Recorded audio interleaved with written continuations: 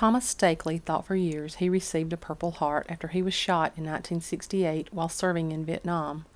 He and his unit were on their way to help another team that had been ambushed when their unit was attacked.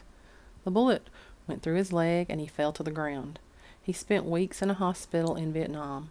As he recovered, an officer placed a Purple Heart medal on the pillow next to him.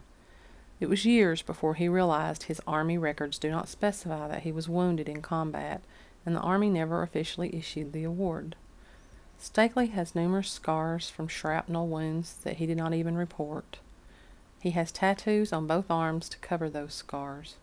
He says people used to ask about the scars, but rarely ask about the tattoos. The tattoos are easier to explain, he says.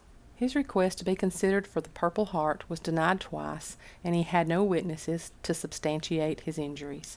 Now he has found 2 members of his unit who verified his injuries. His attorney, Randy Phillips, discovered the only way he can reapply is with congressional intervention.